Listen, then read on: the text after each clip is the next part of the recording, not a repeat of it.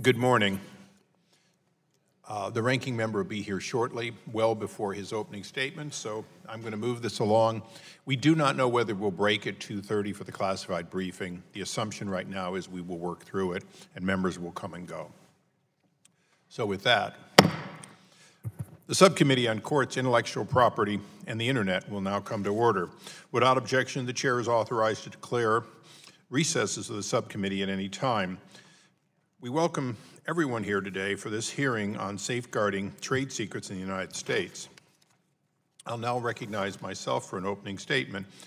Trade secrets are, by definition, commercially valuable designs, processes, techniques, and other forms of information that provide a competitive advantage in a marketplace when kept a closely held secret, often developed at great cost and through many years of research. Trade secrets drive investments in research and technology and often are key innovation for growth. Often a trade secret lies in plain sight to those who are entrusted to work with that. Famously, the Coca-Cola recipe is not in a vault, but in fact, anyone producing the product would see each and every ingredient and in what proportions. Economists estimate that trade secrets comprise roughly 2/3 of the value of companies' intellectual property portfolios, and that they are important to success for businesses large and small. Something as simple as a small company being able to simply work 2 or 3% more efficient in something as simple as dry cleaning or in the preparation of meals can give a competitive advantage. In a large company, it could be a fraction of a percent of efficiency in some commodity that could give somebody the ability to make a profit while somebody else is only able to break even.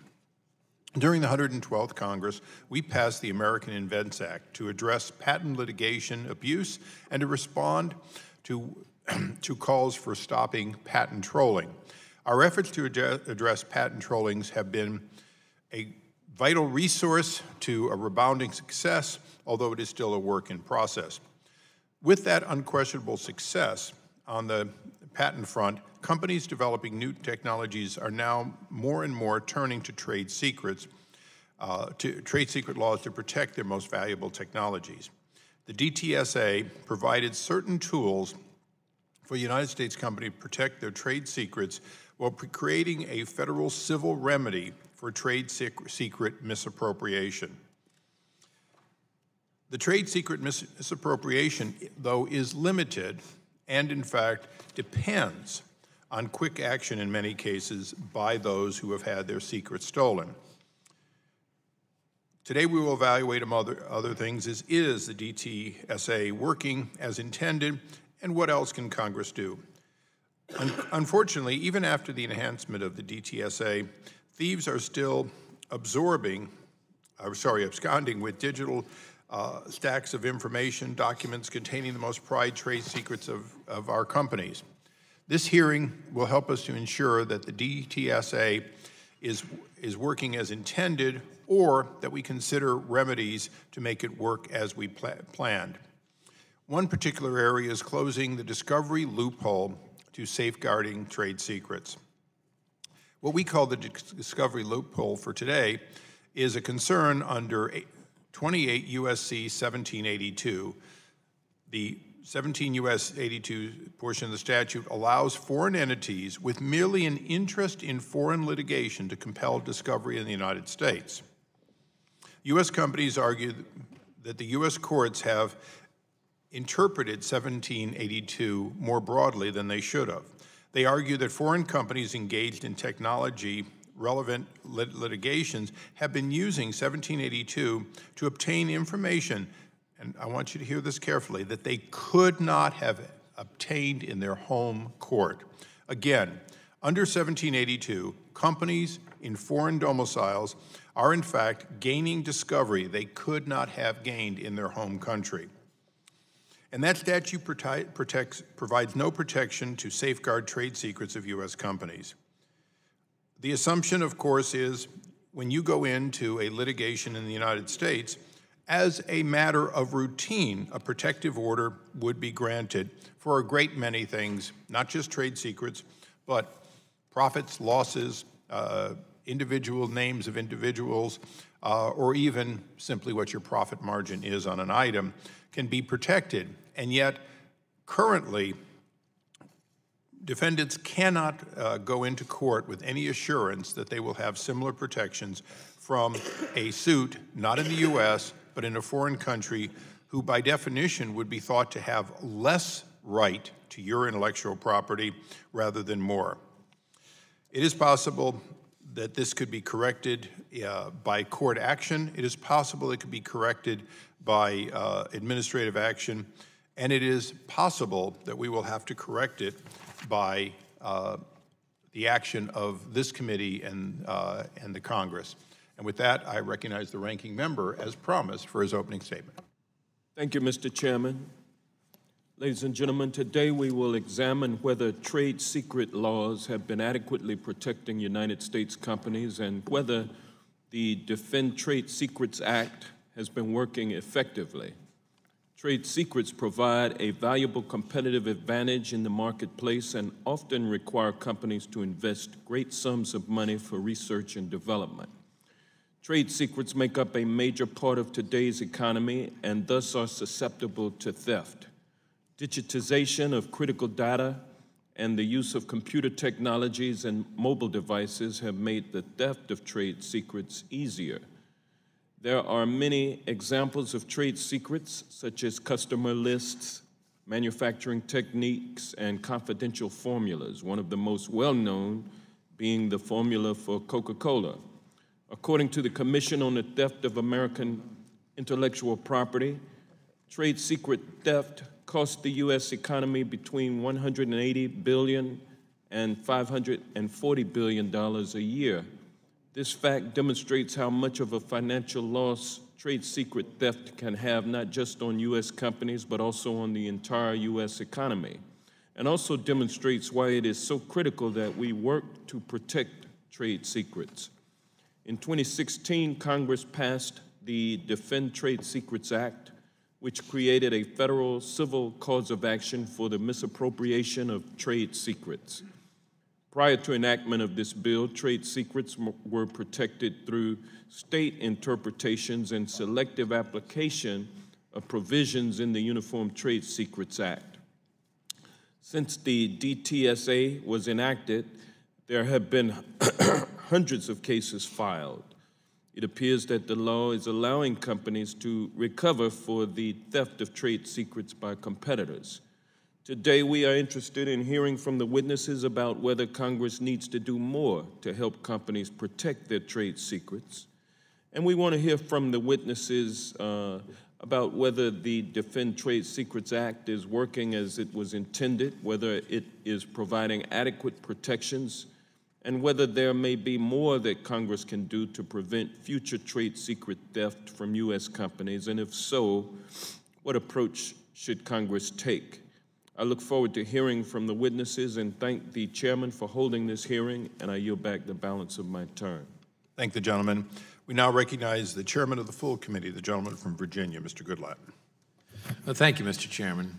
For the last several years, the House Judiciary Committee has been working tirelessly to protect American innovators' inventions while also ensuring that companies are free to innovate without fear of being harassed. One form of invention that deserves strong protection is trade secrets. Trade secrets are the formulas, algorithms, and recipes that give companies an edge over their competition, like the recipes that make Little Debbie oatmeal cream pies and Hershey's Heath bars so delicious. Roald Dahl's fictional Willy Wonka character and his everlasting gobstopper teach even children that valuable business information must be kept secret from the competition, and for good reason. Estimates show that trade secret theft costs the U.S. economy between $180 billion and $540 billion. The threat posed by trade secret theft is real and significant. Protecting trade secrets is a national priority, and this committee has demonstrated its commitment to doing so. Through the enactment of the Defend Trade Secrets Act, Congress dramatically improved protections for U.S. trade secrets. That legislation established for the first time in our history a federal right of action for companies to seek redress for the harm caused them through the theft of a trade secret. It also established a new mechanism for companies to obtain the assistance of federal courts and federal law enforcement in securing a lost trade secret before it is disseminated or disclosed. But given the vital importance of trade secrets to the U.S. economy, Congress must continue to closely monitor the effectiveness of our trade secret protections and do all that it can to protect America's most valuable technologies from theft. Unfortunately, some of the same technologies that have done so much to improve our lives continue to make it easy to steal valuable trade secrets. A 32-gigabyte USB flash drive can store 640,000 Word document pages, and file sharing and storage facilities allow users to share files at the mere click of a mouse. Using these technologies, thieves continue to steal the crown jewels of large and small companies alike. Recent examples involve the theft of marine construction technology, the designs for underwater vehicles developed by a defense contractor, the theft of technology used for printing on any type of material, and even rice seeds genetically programmed to express recombinant human proteins extracted for therapeutic uses. In this hearing, we will investigate whether the Defend Trade Secrets Act is in fact working as intended. We will also investigate whether additional safeguards are needed to further prevent the theft of U.S. trade secrets. 28 U.S.C. 1782 allows foreign entities with merely an interest in foreign litigation to compel discovery from U.S. companies. The only protections expressly afforded U.S. companies in the statute are limited to legally applicable privileges, such as the attorney-client privilege. As applied to foreign technology disputes, court interpretations of the statute unquestionably expose the technologies and confidential business information of U.S. companies to possible theft or, at a minimum, disclosure to competitors. This hearing will provide an opportunity to discuss the need to amend 28 U.S.C. Section 1782 to prevent foreign entities from abusing U.S. discovery laws to impermissibly gain access to U.S. trade secrets. I want to thank Chairman Issa for overseeing this hearing, and I thank the witnesses for their participation. I look forward to delving into this very important issue. I thank the gentleman. It is our pleasure to introduce the ranking member of the full committee, the gentleman from New York, Mr. Nadler. Thank you, Mr. Chairman. Mr. Chairman, next month marks the 2-year anniversary of the President Obama signing into law the Defend Trade Secrets Act, DTSA. This bipartisan legislation, which passed nearly unanimously, created a uniform federal civil cause of action for misappropriation of trade secrets. I was proud to be the lead Democratic sponsor of this legislation, alongside the gentleman from Georgia, Mr. Collins, as well as Senators Hatch and Coons. Trade secrets are proprietary business information that derive their value from being and remaining secret. This includes secret recipes, software codes, and manufacturing processes, information that, if disclosed, could prove ruinous to a company. As the U.S. economy becomes more and more knowledge and service-based, trade secrets are increasingly becoming the foundation of businesses across the country, with one estimate placing the value of trade secrets in the United States at $5 trillion. Unfortunately, with such fortunes resting on trade secrets, theft of this property is inevitable. And in today's digital environment, it has never been easier to transfer stolen property across the globe with the click of a button.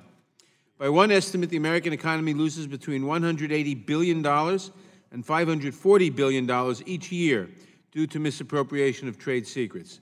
Millions of jobs are lost as a result.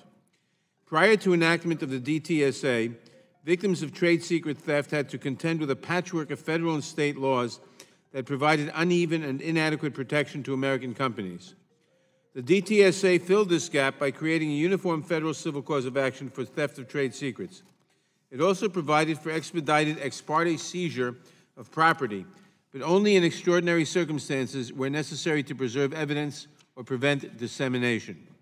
We are now 2 years after enactment of this legislation, and it is a good time to evaluate how the law is working and whether any further improvements are warranted. I understand that early indications are that the law has been a great success. As one of the authors, I'm gladdened by this. As seen in the recent Waymo versus Uber case, companies are successfully using the law to recover damages for the theft of trade secrets, and equally important, the courts have not been overburdened by a surge of litigation. It also appears that courts are finding a reasonable balance when exercising its extraordinary ex parte seizure authority. But no legislation is perfect, and if additional refinements to the law are necessary, we should certainly consider them in due course. Trade secret theft is a drag on economic growth and diminishes the incentive to innovate. With so much at stake, it is vital that the law includes strong protections against theft of trade secrets. We took an important step with passage of the Defend Trade Secrets Act, and we should continue to look for opportunities to protect all forms of American intellectual property. Thank you, Mr. Chairman, for holding this important hearing. I look forward to hearing from our witnesses, and I yield back the balance of my time. I thank the gentleman. Without objection, all members' opening statements will be made part of the record. Pursuant to the committee's rules, would you all three please rise to take the oath? Raise your right hands. Do you solemnly swear or affirm that the testimony you're about to give will be the truth, the whole truth, and nothing but the truth? Please be seated. Let the record indicate that all three witnesses answered in the affirmative. Our distinguished panel of witnesses today include Mr. Kenneth Corsello, Chair of the Trade Secrets Committee at the Intellectual Property Owners Association, Mr. James Pooling of James Pooling PLC, and Mr. David Ameling, partner at Ormavelli and Myers, now I messed that one up, LLP. In other words, we have some very smart lawyers here today. It is the custom of the House and the rule of the committee that we do our best to limit you each to 5 minutes so that we can grill you with questions after your short statements. But, as is always the case, your entire written statements will be made a part of the record in the entirety, so you need not read off of anything. You can go extemporaneous for all 5 minutes, and we will still write down that you said everything that you submitted to us. So with that, Mr. Corsello. Thank you. Chairman Issa, Chairman Goodlatte, Ranking Member Johnson, Ranking Member Nadler, and members of the subcommittee, thank you for the opportunity to testify today on the importance of trade secret protection to American companies. My name is Ken Corsello, and I am the Intellectual Property Counsel for IBM's Watson Customer Engagement Business Unit. I currently serve as the chair of the Trade Secret Committee of the Intellectual Property Owners Association, which is known as IPO. I am testifying today on behalf of IPO, a trade association representing companies and individuals in all industries and fields of technology who own or are interested in intellectual property rights.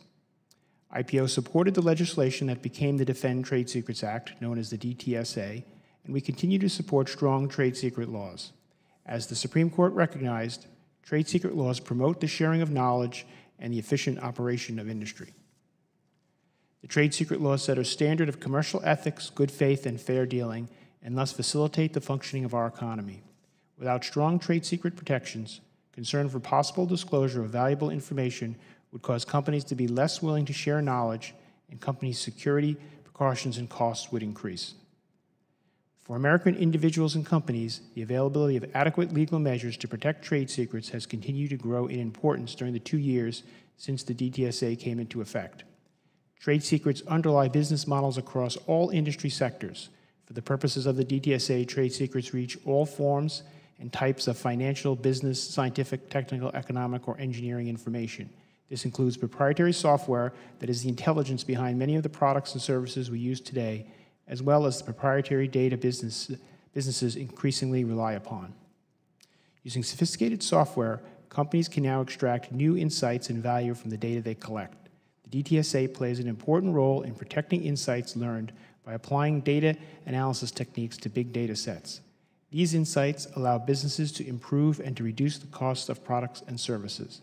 But businesses will be less willing to make investments needed to gather data and implement analytics tools without confidence that the legal system will protect their proprietary insights from being taken by others.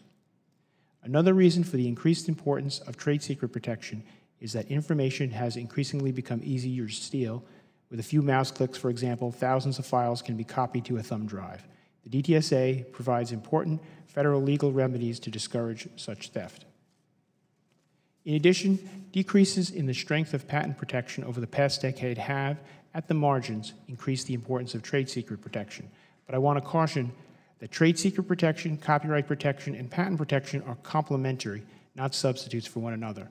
If, for example, a particular technology cannot, by its nature, be commercialized without publicly disclosing the innovation, as is common, then trade secret protection is not appropriate, and such innovation can only be protected by patents. IPO members are grateful to this committee for its work to adopt the protections included in the DTSA. The significant number of cases brought under the DTSA already is evidence of its usefulness. IPO members are watching these developments in courts and at this time are not aware of any significant complaints about the DTSA itself. But there is more that can be done to protect trade secrets. The full IPO board recently adopted a resolution supporting improving protection of trade secrets of American companies by reforming 28 U.S.C. Section 1782. This is the statutory section that allows foreign litigants to come into U.S. courts and gain access to testimony and other evidence, in many cases including trade secrets, for use in foreign judicial proceedings. Given the growing importance of trade secrets in our modern economy, legislation reforming 1782 is needed to prevent compelled production of confidential information in situations where the district court cannot effectively guarantee its protection, as well as to carry out the original intent of the statute by encouraging reciprocal treatment of U.S. persons by foreign jurisdictions. Reforming 1782 would encourage other countries to improve their protections for trade secrets and will provide an incentive for those countries to bring their civil dispute resolution systems up to U.S. standards. In conclusion, the member companies of IPO know that our value is in our ideas and our creativity. The DTSA provides important tools for safeguarding our proprietary information so that we can continue to lead the world in creating new and innovative technologies, products, and services. I thank you for your attention and will be pleased to respond to any questions. Thank you. Mr. Pooling. Good afternoon, Chairman Issa, Ranking Member Johnson, Chairman Goodlatte, Ranking Member Nadler, and members of the subcommittee. Thank you for inviting me here today. My name is James Pooley. I became a lawyer in Silicon Valley in 1973 and since then have handled hundreds of trade secret disputes in state and federal courts throughout the country. My legal treatise, Trade Secrets, has been updated continuously since 1997. My most recent business book, Secrets Managing Information Assets in the Age of Cyber Espionage, was released in 2015. In December of that year, I was privileged to testify to the Senate on the then-pending Defend Trade Secrets Act. I am currently chair of the Sedona Conference Working Group 12 on Trade Secrets and co-chair of the Trade Secrets Task Force of the International Chamber of Commerce. Over the past 40 years, we have witnessed the most profound change in the nature of business assets since the beginning of the Industrial Revolution. We've transformed an economy that depends primarily on tangible assets like heavy machinery and railroads to an economy that depends primarily on data. Importantly, this new property that fuels our economy is mainly protected as trade secrets. Trade secret theft hurts all kinds of companies. When businesses lose secrets to a competitor, the competitor can go straight to manufacturing without the costs and risks of honest R&D, allowing it to undercut the original innovator, resulting in lost profits and jobs. Companies are increasingly aware that their trade secrets are vulnerable to loss, and they're taking steps to protect themselves. But no management system is perfect, and so trade secret law exists to provide judicial intervention when the integrity of a company's confidential information is compromised or threatened. In order to provide more efficient and reliable access to the courts, you enacted the Defend Trade Secrets Act of 2016. I am pleased to report that it has been a great success. As a litigator using the statute and in many conversations with other lawyers and with judges handling these cases, we see that this new statute is working as Congress intended. The fears expressed during consideration of the law that it might encourage a new species of trade secret troll have not materialized. And the major concern over possible misuse of the DTSA's ex parte seizure provisions has also dissipated, since only a small handful of such orders have actually been issued by the courts. In short, the DTSA is well on its way to achieving its goal of strengthening the enforcement and predictability of trade secret rights. One of the virtues of getting an improved legal environment for the protection of trade secrets is that it's easier to spot weak spots in the system. One of those relates to the operation of 28 U.S.C. Section 1782, which allows foreign litigants to petition U.S. courts for access to testimony and other evidence for use in foreign proceedings. This statute's been in effect for many years, but due to broad interpretations by the courts, it has come to be used much more frequently, exposing potentially sensitive data from U.S. companies at the request of foreign entities who themselves do not face reciprocal discovery. In effect, it is a one-way street for the acquisition and export of U.S. information. What does this have to do with trade secrets? Our own courts have a lot of experience in restricting access and preventing the misuse or publication of discovery material. However, with 1782, the ultimate recipient of the information is a foreign court, where trade secret protections can vary from relatively weak to dangerous to virtually non-existent. In fact, the trade secret enforcement frameworks of most countries in the world are substantially weaker than in the U.S.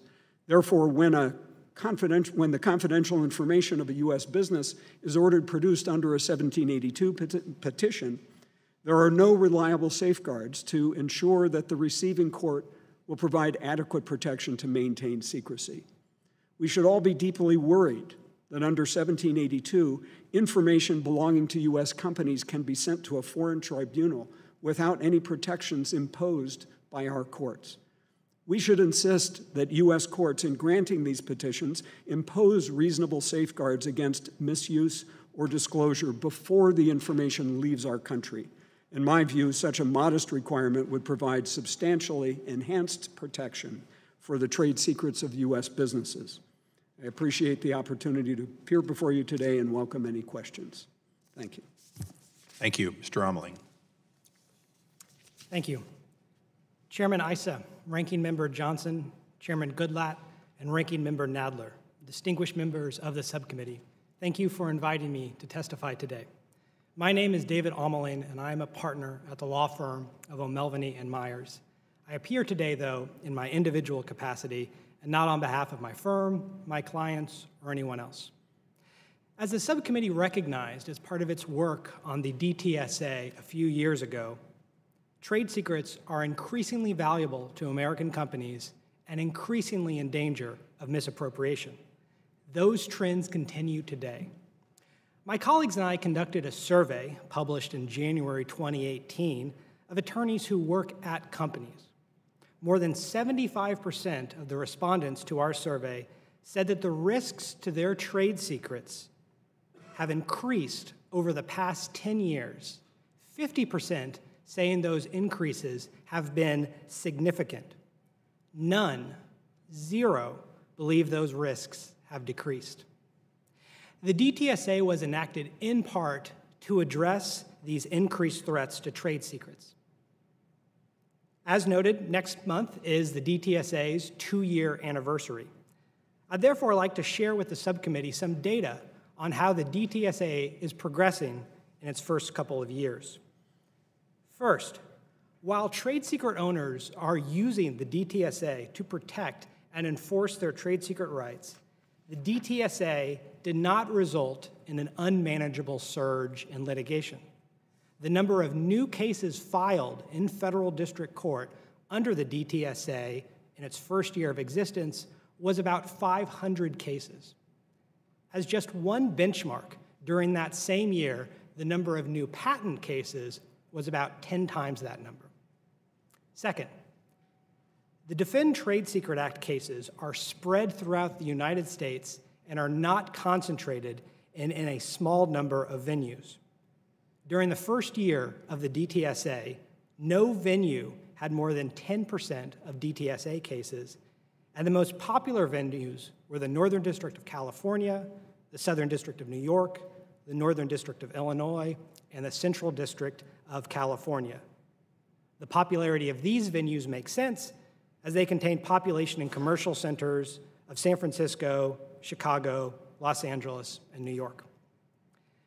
Third, we now have data on the provision of the DTSA that permits trade secret owners to request on an ex parte basis that certain property be seized from the defendant to prevent the dissemination of trade secrets. This is an important, though limited, tool to protect trade secrets when other relief would be insufficient. For the approximately 2-year period from the beginning of the DTSA until last week, there have been at least 21 cases that involved requests for an ex parte seizure, and of those, 5 were granted. Thus, it appears that litigants and courts are heeding the DTSA's instruction that this remedy is only available in extraordinary circumstances. From these and other statistics, I draw a couple of conclusions. One is that the DTSA has successfully provided trade secret owners with a new means of protecting and enforcing their trade secrets, which trade secret owners are using by filing cases in federal court when previously they were limited in many instances to state court. Another conclusion is that courts are applying the DTSA in a way that does not appear to be fundamentally changing trade secret litigation, but that is instead, importantly, moving towards a more uniform, consistent, and efficient application of trade secret. In short, the DTSA is a welcome addition to the trade secret landscape. One issue that affects trade secrets that doesn't relate to the DTSA is Section 1782, which has been discussed earlier today, and which allows federal courts to compel U.S. residents to participate in discovery related to a foreign proceeding. That section does not, however, expressly provide for the protection of confidential information. While courts have issued various orders to afford some degree of protection, additional guidance from Congress would be helpful. I thank the subcommittee again for this opportunity, and I look forward to your questions. Thank you. I'll now recognize myself for the first round of questioning. There'll be 12 rounds of questioning in case you had questions. You've all alluded to it, but let's just go through the numbers, maybe to make the record complete, and I'll ask each of you just to respond briefly. In a United States case in federal court, in the ordinary course of litigation between two litigators, assuming for a moment, as is often the case, they're competitors, isn't a protective order one of the very first items that is essentially adjudicated before the judge or a magistrate? Yes, that's absolutely correct. Yeah. Yes, that's true, Congressman. That's right. And in patent cases, isn't that almost always the first and most argued burden other than motions for dismissals? Yes, it's early, and oftentimes there are arguments about it. Yes, it's quite early, and it's often stipulated by the court what the form should be, so it's done quickly. It is often early and certainly before the production of any confidential information. And the premier court for handling in the U.S. events from outside the U.S. would be an administrative court known as the ITC. Wouldn't that be correct? That the ITC handles a huge amount of intellectual property cases on behalf of U.S. companies regularly. And the question that comes out of that is, isn't it true the ITC has a form protective order that is universally almost never modified, and as a result, litigants know that there will be a strong protective order at the time they begin a process before the administrative court known as the ITC? Is that your, to the extent you've practiced? Mr. Pooling, I know you've been there. Yes, I have, Your Honor, and yes, you're right. They have one. Please don't, Your Honor.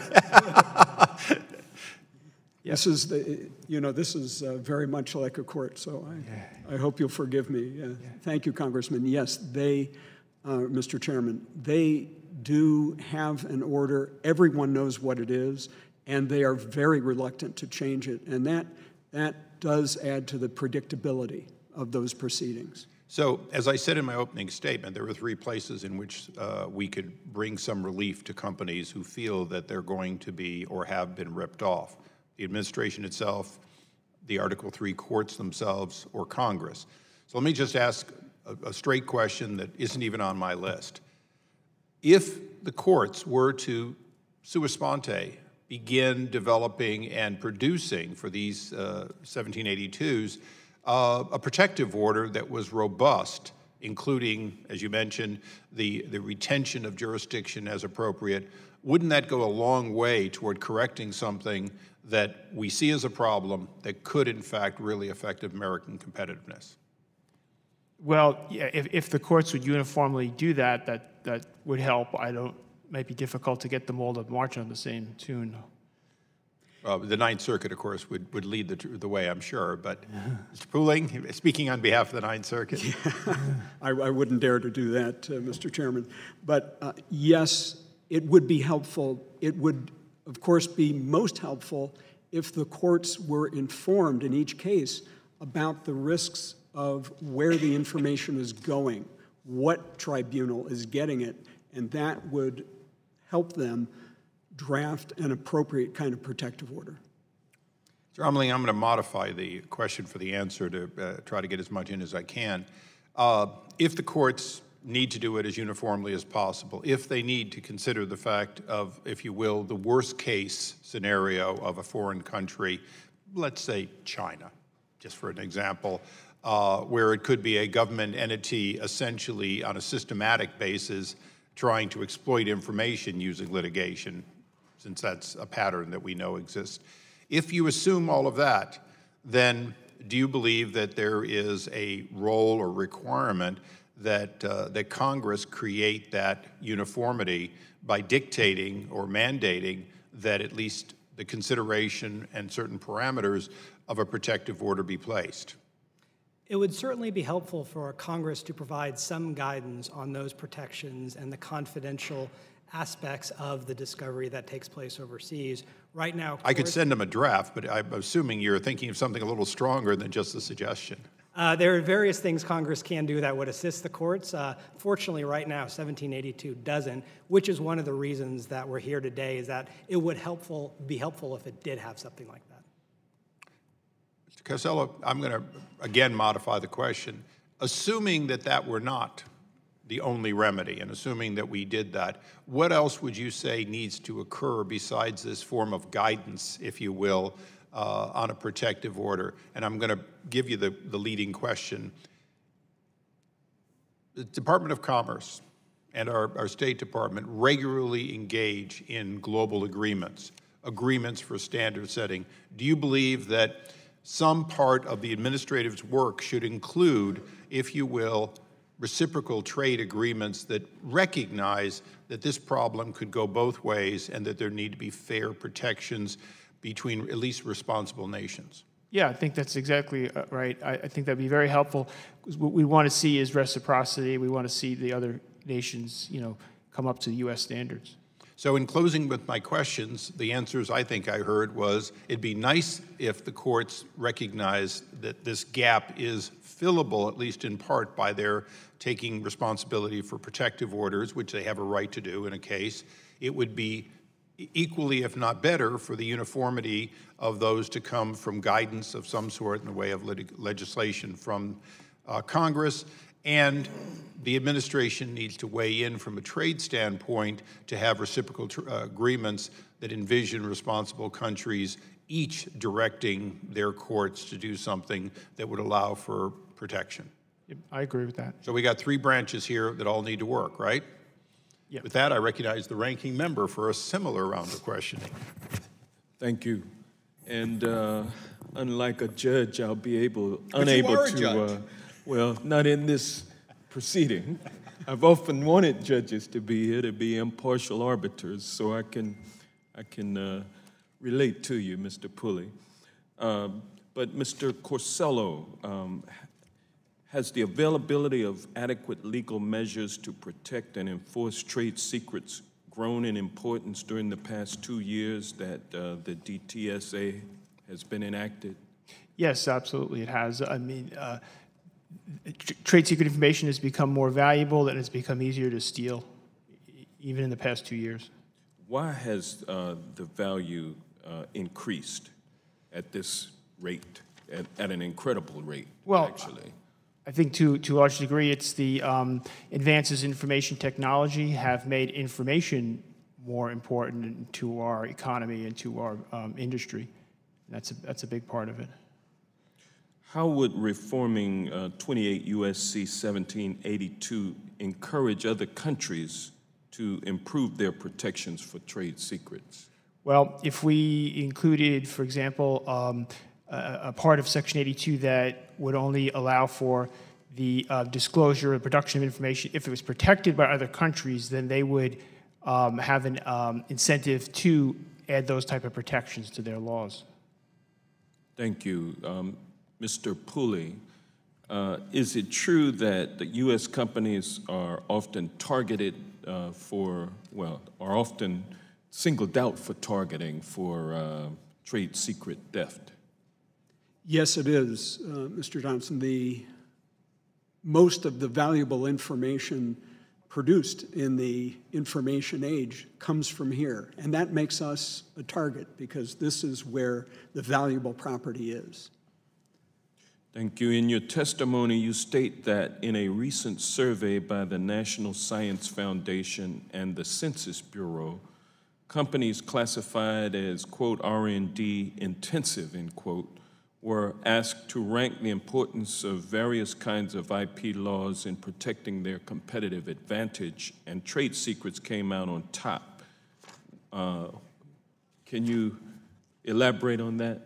Yes, I think that doesn't mean that patents are not important because, of course, they protect critical inventions. But information is what is protected by trade secrets, and that is much broader. And so companies have to look very carefully at what it is that provides them a competitive edge across their entire business. And when they do that, they see that trade secrecy is something that is relevant more of the time than patenting.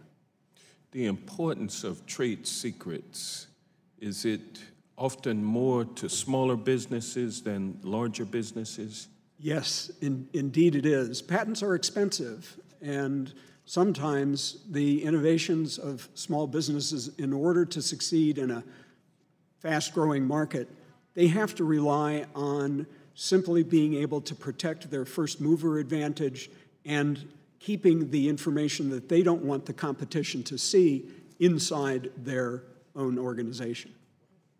Thank you. Mr. Amling, is precise data on trade secrets and theft of trade secrets difficult to obtain, and if so, why? It is. One of the reasons is trade secrets are, by definition, secret, and so there is not a lot of public information that exists about them. Companies are obviously reluctant to share information about what they consider secret. Another is that the way that we track litigation in the United States often looks at certain information that is tracked for other types of IP. There is not yet that same type of information for trade secret and for trade secret cases. That could change, of course, and it would be useful for statistical purposes if it did, but right now it's difficult to analyze. During the first year after the DTSA was enacted, what were the most popular venues for trade secret cases, and were those the most popular venues for trade secrets before DSA was enacted?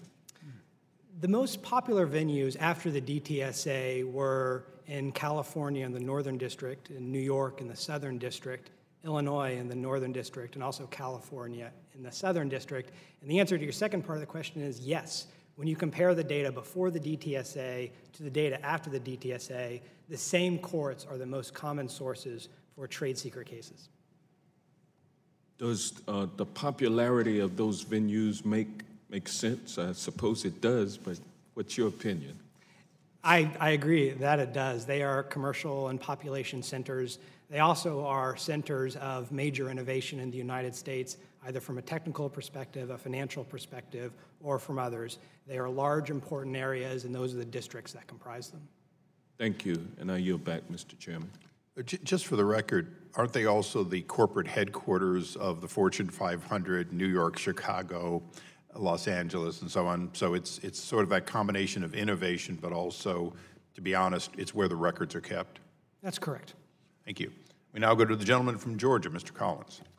Thank you, Mr. Chairman. Thanks for holding this hearing today. I'm glad to have it. Trade secrets, as we've talked about before, the lifeblood of many businesses and their value to the economy, and the continuing prevalence and growth in American innovation cannot be overstated.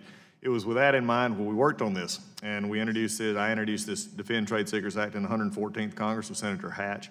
And it's one of those times when bipartisanship showed through, because in 2016 it passed the House with 410-2 and 87-0 in the Senate, which is something to, in and of itself is a miracle. But it has created the federal civil cause of action for trade secrets misappropriation.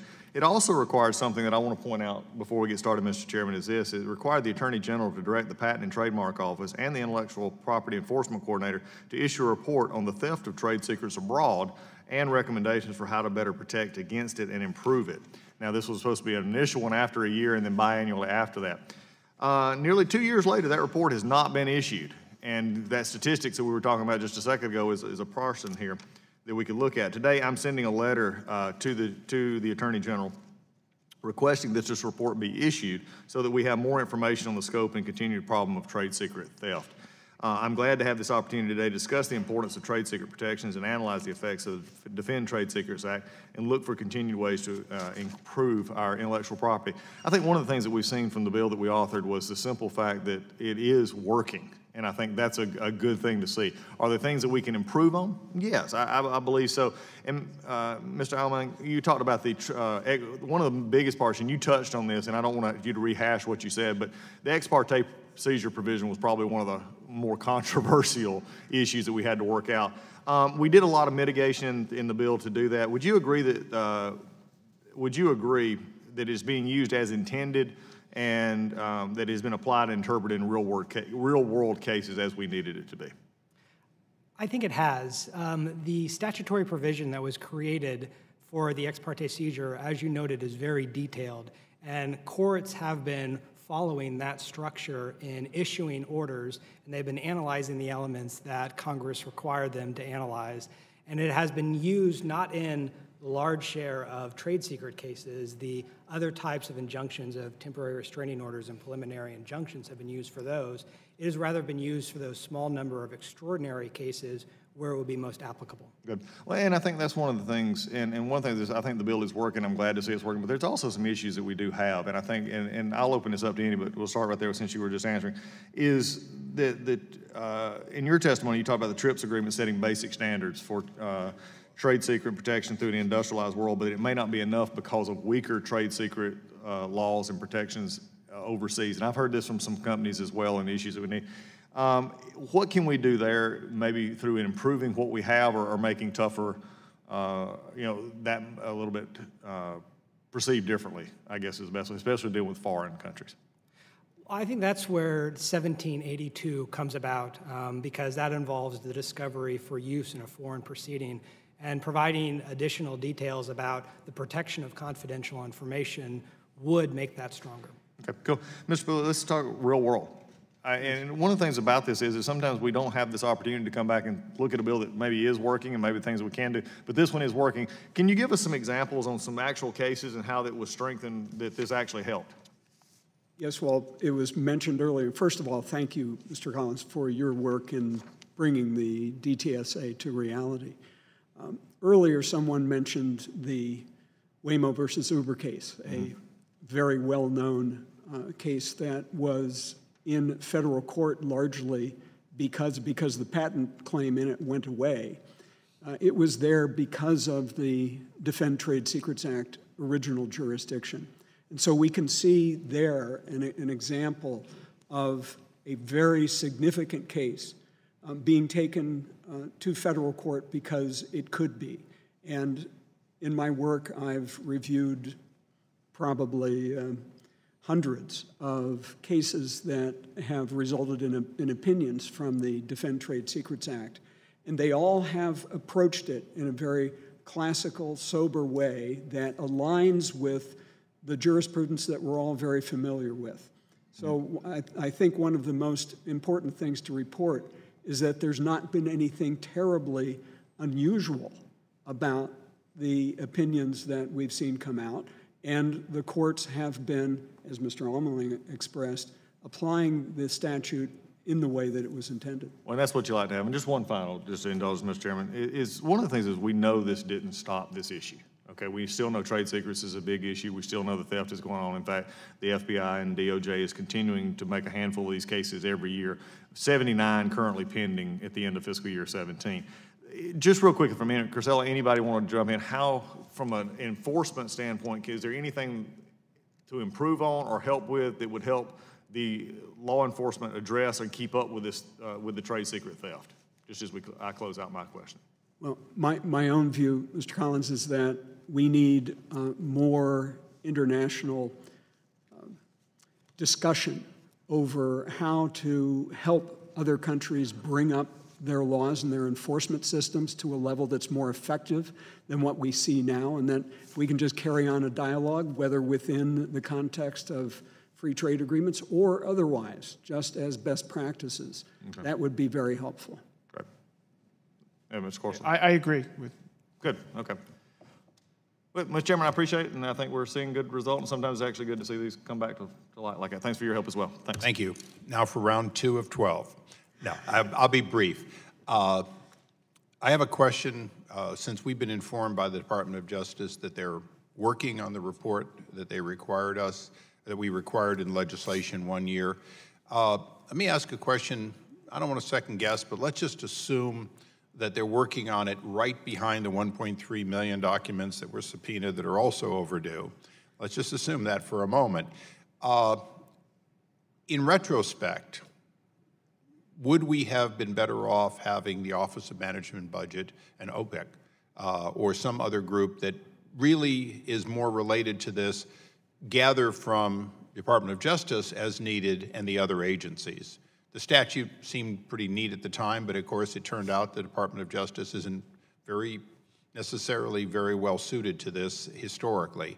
Any comments on that from your experience? You don't have to bash the Department of Justice, you just have to ask, should this committee consider the now and in the future the accumulation of this data being done either by the Office of Management Budget or some other part of the executive branch? Yeah, I don't have any insights as to which branch would make more sense, but I think it would be good for the committee to think about, given the fact that it is a bit late, whether there's a better part of the government to do this. And I do agree, I have been looking forward to it personally. I personally would have sent it to Commerce myself, but only because the obvious effect on domestic commerce does give them an interest in, we want to send things overseas, just not our secrets. Mr. Pooling, any ideas from your years of experience of working with this bureaucracy? Most of my years of experience were with a different bureaucracy, but I wouldn't presume to have an opinion on which part of this one here in Washington is the right one to do this. I would only agree that it's critically important that we gather the information from the best sources available. Any closing comments on that? It's because one of the challenges we have is if they don't meet a revised deadline, how do we gather the information since we've received nothing yet to date? I apologize, Chairman. My practice focuses on trade secret counseling and litigation, so I will defer to the subcommittee on what it believes. Then you best. get my closing question. Up till now, China has not aggressively used this technique as a backdoor for stripping off information. Is there anything under current law and/or practice that would stop this from being a new and effective way using litigation in China, a place where if you sue them for stealing your technology, they sue you back for patent infringement, your case stalls, their case goes forward, and you typically lose? With the kind of practices that go on in that very large economy, is there any reason to believe that if we don't fix this, it couldn't grow to be more than just opportunistic companies, but rather a more concerted effort to take trade secrets? I have not done a detailed analysis. But you're a clever lawyer practicing. If you had a client, and let's say China, do you believe that that you could advise your client that this loophole could be turned into a manhole? It is certainly correct that we do need to fix 1782, and companies and individuals throughout the world are using that. So I would say that if there are things that we can do to shut that loophole, we should certainly do them. I would only add Mr. Chairman, that there are lawyers and law firms throughout the world who are promoting this particular statute as a way to do the kinds of things that you've described here. So it's been discovered. It's only a question of how fast this wormhole grows. It's well known. I don't have anything to add to that. Okay, let me just close with a statement and go to the ranking member. In my practice, before I came to Congress, the one thing that I feared the most being lost in the way of intellectual property or trade secrets was the vulnerability of my company. That ultimately the American people sometimes think of a patent and a trade secret as the same thing. They think of a trade secret as something that you're keeping secret because you're not patenting it because you don't want to share it with the world. But if I had a high cost of a product, let's say I was selling a product at break even just to be competitive, I didn't want my competitors to know, especially if they had a lower cost of production than I did. Vice versa, if I had a lower cost of production, I sure didn't want them to know who my source was that was giving me that lower cost of production. And so I always tell people the difference between much intellectual property, which is about what you have, and trade secrets is trade secrets sometimes are protecting from people knowing what you don't have. And you cannot patent what you don't have. You cannot patent your vulnerabilities, and yet if people learn your vulnerabilities, it can destroy your company. And so hopefully today we've at least made a down payment on people understanding that we do need to protect it as or more strenuously than we do patents. With that, the ranking member gets the close.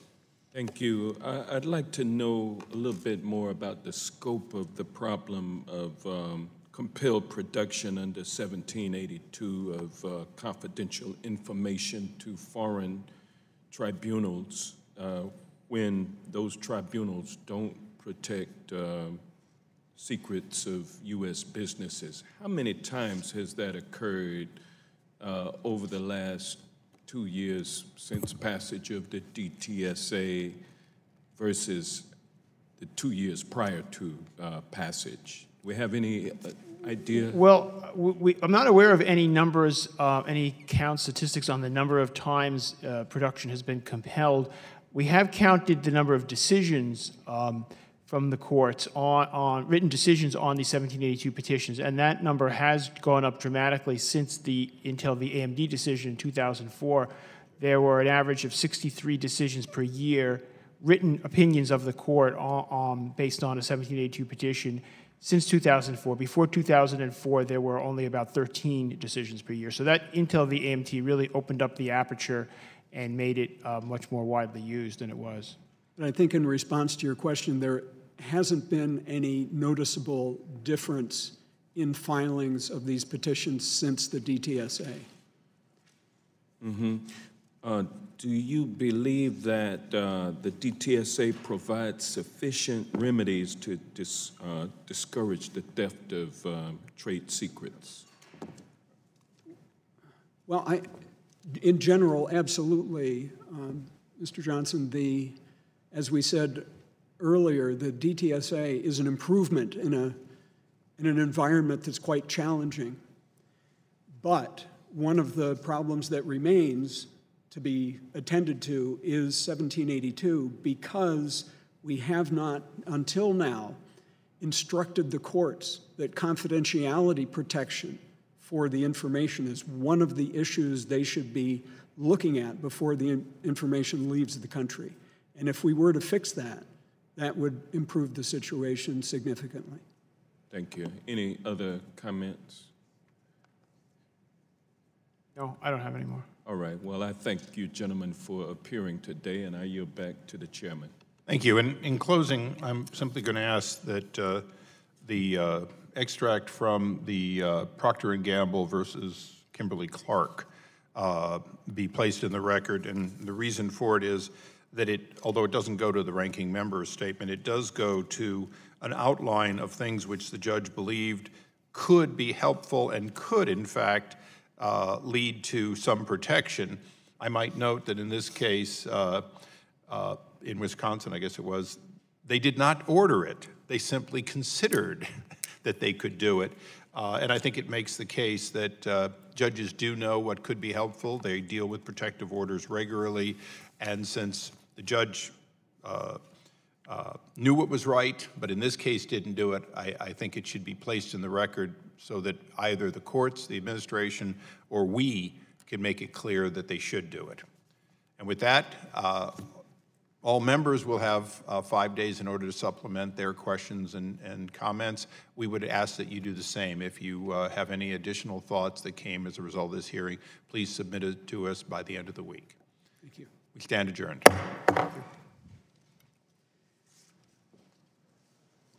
Okay.